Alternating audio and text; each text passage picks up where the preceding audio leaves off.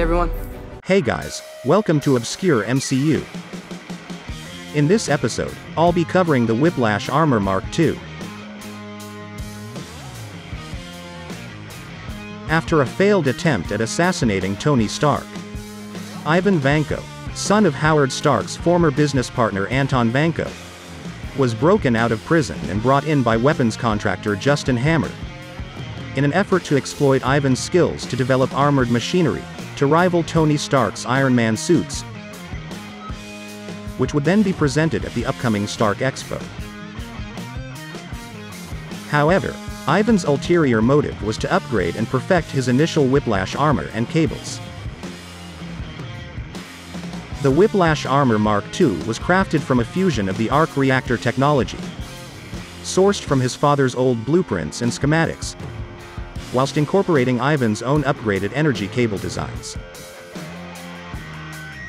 The Whiplash Mark II armor granted Ivan remarkable superhuman abilities, including superhuman strength, bolstered agility and reflexes,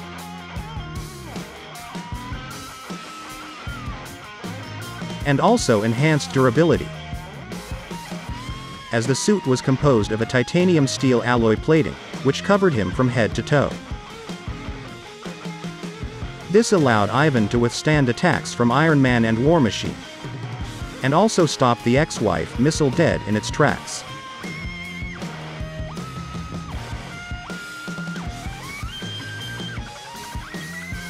Additionally, the suit also granted Ivan the ability to fly, as there were thrusters built into the boots, which conversely included a set of drop-down panels on its feet that could be used to anchor the suit to the ground, giving it leverage when attacking or trying to reel in an enemy. The suit also had a fully retractable helmet, which was an impressive indication of Ivan's technological prowess, as Tony Stark's Iron Man suits at this point in time were incapable of that function.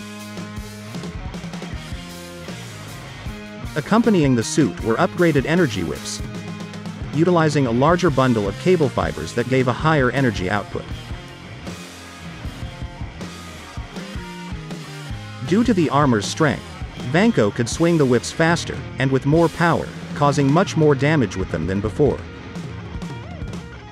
The whips in this armor are now housed in the forearms of the suit and are attached to a motorized pulley system that extends the whips and can rapidly retract them, allowing Vanko to knock an enemy off its feet and bring them in to attack up close.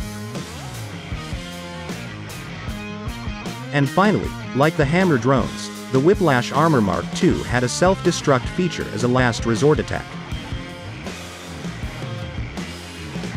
What is your favorite feature of the Whiplash Armor Mark II? Let me know in the comments, and please like and subscribe for more videos coming soon. Thanks for watching.